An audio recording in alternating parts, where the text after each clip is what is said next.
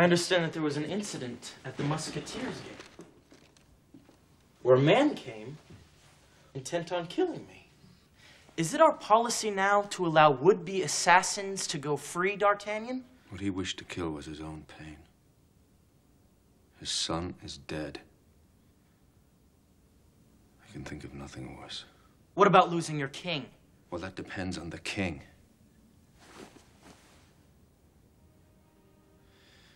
When I became a musketeer, I was told that each time I drew my sword, I should consider not what I was killing,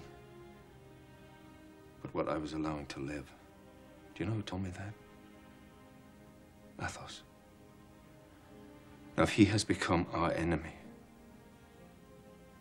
we should ask ourselves why. Well, Athos is gone. Porthos and Aramis are missing too. You know them better than anyone. Are they a threat to me? If they are a threat, then we need not seek them out. They will find us.